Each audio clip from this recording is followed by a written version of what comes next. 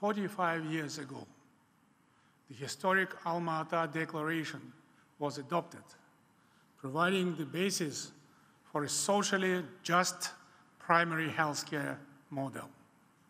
This declaration became the Magna Carta of global healthcare and has inspired many countries to improve people's health by recognizing it as a fundamental human right.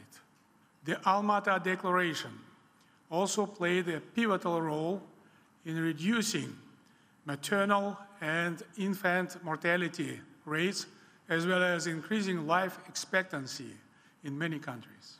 By now, many states have built national health care systems driven at their core by primary health care. This was reconfirmed 5 years ago in the Astana Declaration.